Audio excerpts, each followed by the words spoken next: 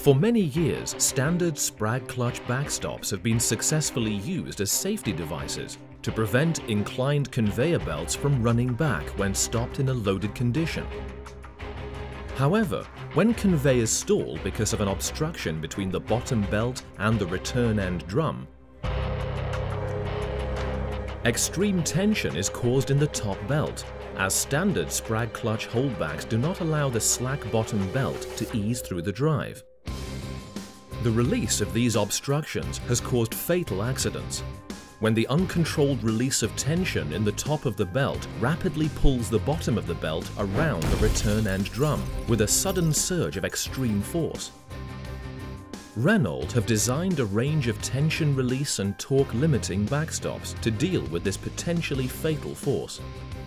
Fitting a Renold tension release backstop to the gearbox will ensure safe, controlled release of the built-up tension in the top belt. This is achieved through controlled friction slippage of the sprag clutch element of the backstop.